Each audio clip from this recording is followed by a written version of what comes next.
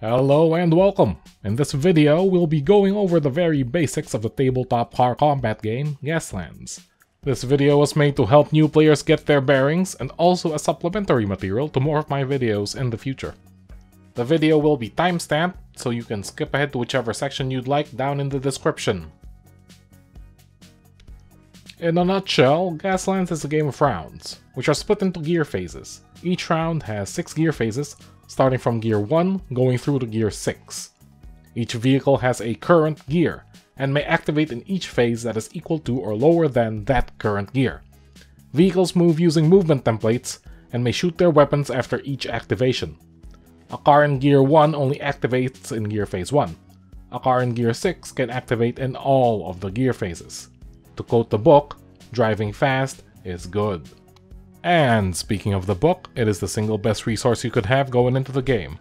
It is gorgeously laid out and has lots of special rules and scenarios for you to work with.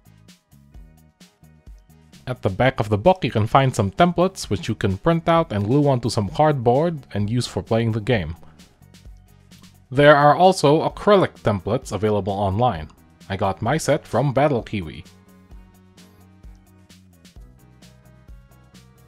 You will also need skid dice, which are custom made for Gaslands. You could also just use D6s for these along with a conversion chart, but the custom dice do make it easier. I got my ones from North Star Military Figures. You'll also need some standard D6 or 6-sided dice. I like using the Chessex ones because they're a little bit smaller. The most you'll need at one time is probably 10 of them. 6 is a good number to start with. Next up, you'll need your cars. You can use Hot Wheels for this, or Matchbox, or Maisto, whatever's handy. 164 to 172 is the scale you are looking for. Once you're more familiar with the game, you can also convert your vehicles, adding on weapons and paint jobs. The book will also come with these vehicle cards, which can be photocopied right onto cardstock. They are very handy for keeping track of your stats as you play a game. You will also need a playing surface. I would recommend playing at least a 3x3 size table, because any smaller and it can get really cramped. Gaslands does not need all that much terrain, just those 4 containers can already make for some interesting layouts. You're also going to want some of these race gates. A lot of scenarios in the book will use these gates, so it's very handy to have a set of them. They only need to be the size of a long movement template, so you can also make your own. Before we have a look at the rules proper, let's have a look at the vehicles and what goes into them. Looking at the vehicle card, some of these stats will not change across the game. For this specific game, a performance car is always a performance car. It'll always have a max gear of 6, a handling of 4, and a hull rating of 8. These stats will stay the same unless something specifically changes them. Some other stats though will change a lot across one game. Hazards, hull points, and current gear will change from turn to turn depending on the actions of the car. We'll be keeping track of these stats here on the screen using these icons. We are now headed into the structure of a Gaslands round, so let's break down what it takes to finish an activation. Now, as we know, each round is made up of 6 gear phases in which each car has a chance to activate once. Within each activation, there are 3 further steps. The first step is often the most busy. It is the movement step, and we'll be having a look at that first. All of today's demonstrations will be done by the Circle Tracker, which is a performance car. A big part of Gaslands is the use of the movement templates, and selecting and using a template will be the very first thing you do in the movement step. When selecting templates, it is important to remember the you touch it, you use it rule. Once you pick up a template, you cannot put it back down, you have to use it. Once you have committed to your choice of template, you may now lay it down in front of the vehicle. The side with the name on it should be touching the vehicle, and make sure everything is lined up with the template centered on the vehicle. The next step will be moving our vehicle to the end of the template. The vehicle is currently at Gear 1, and we want to do something about that, so let's cut away for a bit to learn about skid dice. Before finalizing your vehicle's move across a template, you are allowed to roll a number of skid dice. A vehicle can roll a number of skid dice equivalent to the number of its handling value. So in our case, the circle tracker would be able to roll 4 skid dice. Each skid dice rolled will give you a result, and you can use those results to do a number of things to your vehicle. Most of the time you will be looking for shift results, as shift results allow you to change gear. A shift result can also cancel out any of the other results in a roll. You can also use extra shift results to remove hazards from your vehicle. Overall, they're pretty good to get, and you want them in your rolls most of the time. However, these two other results, spin and slide, are how you get fancy with your driving. They can be occasionally very useful, unlike this other result, which is the hazard result. That's only really something you want to see under really specific circumstances. Knowing all that, we can now rewatch this movement template finalize. What the circle tracker is doing here is not rolling any skid dice. Instead, it has gotten a free shift result from making a trivial move. We are using a medium move template in Gear 1, which will have the shift icon next to it.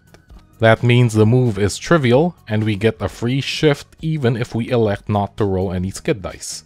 The circle tracker uses its free shift to shift up 1 gear. Changing gears will always give you 1 hazard.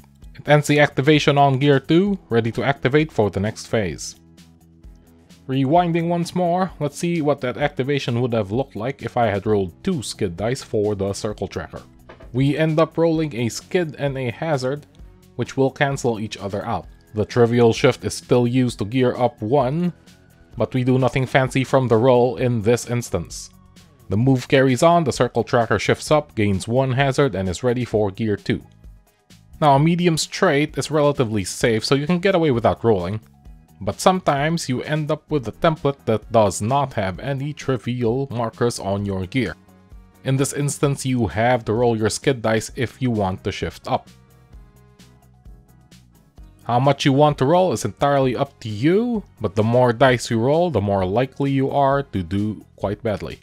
In this case, the car rolls fine, so it will simply do the hairpin, use one of those dice to shift up, cancel all the hazards with all those extra shifts, and get itself ready for Gear 2. Next up, we will be looking at how to reverse. Reversing is only ever done in Gear 1, and follows all the standard rules except you're going backwards. You treat the back of the car as if it were the front of the car, and just follow up with the move as you would normally do.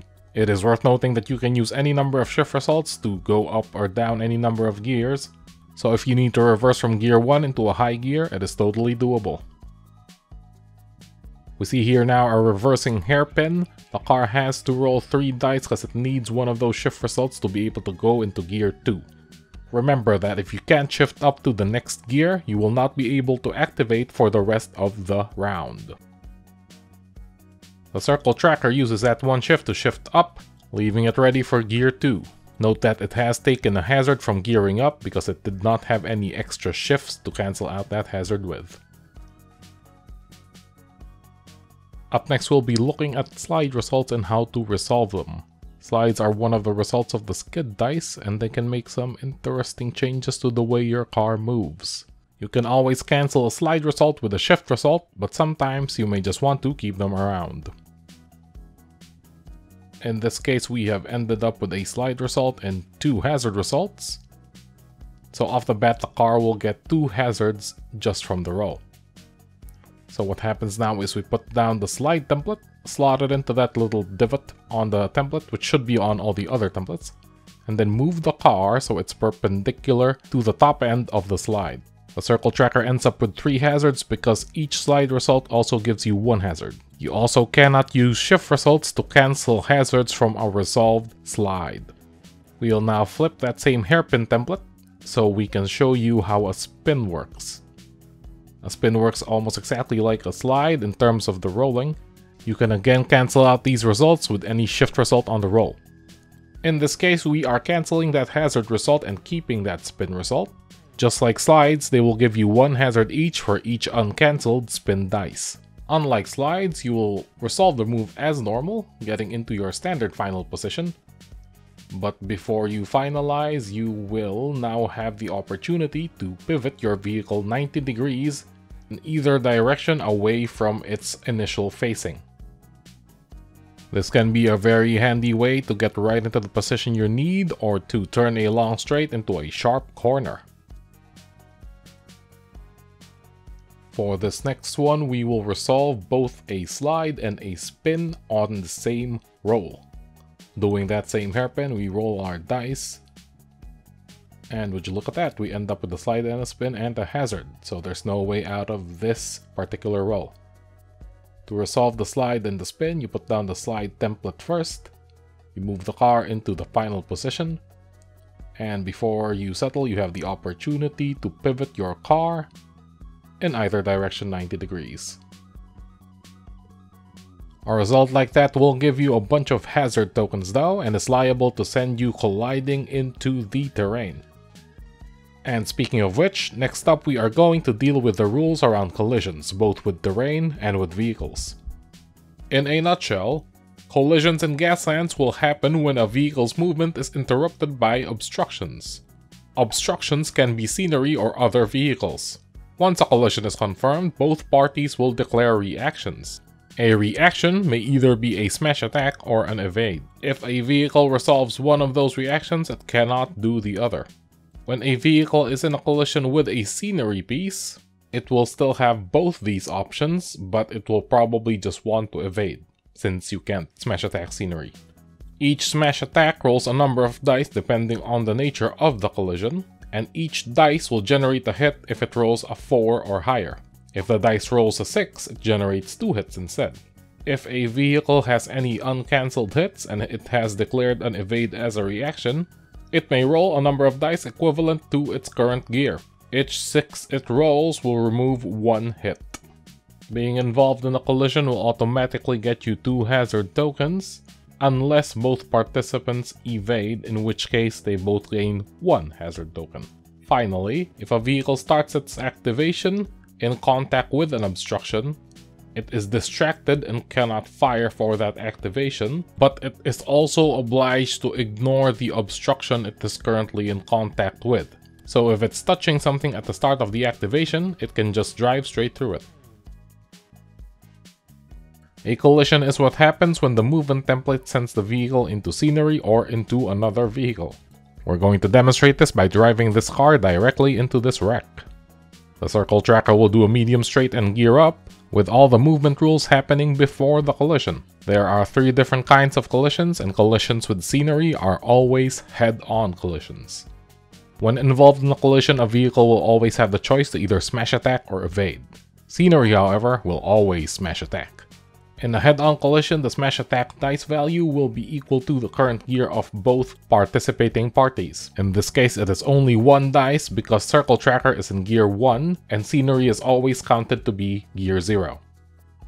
If you didn't quite get that, don't worry, because we are about to drive Circle Tracker into a bunch of other things. The wreck was only a medium-sized obstruction, so now we'll see what happens when we drive into a larger obstruction. The container is 1 size larger than Circle Tracker, so it gets an additional 2 dice for its smash attack. If it were 2 sizes bigger, it would get 4 dice. The container has done 1 point of damage to Circle Tracker, and since Circle Tracker has chosen to evade, it gets to make an evade roll. An evade roll is equal to the vehicle's current gear, so just 1 in Circle Tracker's case. It will only ever succeed on a 6, and it will take away 1 point of damage if it does. It has not though, so Circle Tracker takes 1 point of damage. Vehicles involved in the collision must also take 2 hazards. Next up, we will be driving through this stack of pallets. We'll be calling it a medium-sized Destructible Obstacle. Destructible Obstacles are pretty similar to regular obstacles, but with 1 key difference, which we will see once we have finished plowing through it. You will resolve the position as normal, stopping the car before it hits final position, and then declaring reactions to the smash attack from the obstacle. The stack of pallets rolls 1 dice and gets 1 hit on Circle Tracker. Circle Tracker will evade and fail to, taking 1 point of damage. The destructible obstacle is then destroyed and then taken off the table. Once it is removed, the vehicle may continue movement down the template. Circle Tracker takes 2 hazards for being in a smash attack, gears up 1, and takes 1 point of hull damage. We now move on to collisions with other vehicles, starting off with the same kind of collision as with obstacles, the head-on collision. A head-on happens when both vehicles collide on their front edge. The value of any smash attacks will be equivalent to the sum total of both vehicles' current gear. In this case, both vehicles are in gear 1, so both of them will roll 2 dice for their smash attacks. Since both of them are making smash attacks, neither of them get to evade. Both vehicles were in a smash attack, so they both take 2 hazards. We'll be doing the next collision in reverse, which only means we treat the vehicle's back end as its front end. This type of collision is called the T-bone collision, and it happens when the point of contact is along either vehicle's side edge. A T-bone smash attack will only roll dice equivalent to the vehicle's current gear, so in this case, Circle Tracker only rolls the 1 dice. Please ignore that 1 I rolled, we'll only be resolving the 6 for this example. The yellow car overboard has declared an evade as its reaction, so it rolls a dice and does not get that 6. Even though only 1 vehicle declared a smash attack, both will still get 2 hazards. The third kind of vehicle collision is the tailgate, which happens when there is a back edge involved as a point of contact. Tailgate smash attacks are equivalent to the difference of either vehicle's current gear, but in this case, both vehicles will declare an evade as their reaction. No smash attack dice are rolled, and both vehicles come out with 1 hazard instead of 2. If either vehicle had rolled a smash attack, they would have rolled 0 dice, because both are in gear 1, and 1 minus 1 equals 0. And finally, we'll have a look at how a vehicle activates in the movement phase when in contact with another vehicle. Just like other obstructions, you will have to ignore them for that movement phase and drive straight through them.